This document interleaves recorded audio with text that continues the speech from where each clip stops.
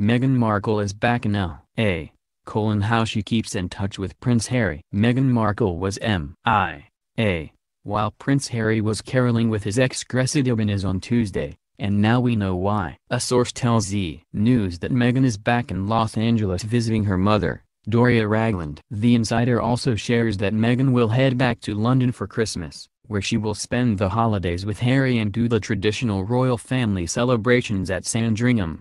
After the holiday, the newly engaged couple will be going on vacation. They're looking forward to some sun, a source close to Meghan tells us. From the start of their romance in July 2016, Harry and Meghan had somewhat of a long-distance relationship. As a result, they seemingly had to learn how to stay connected while Meghan was working on Suits in Toronto and Harry was in London or traveling.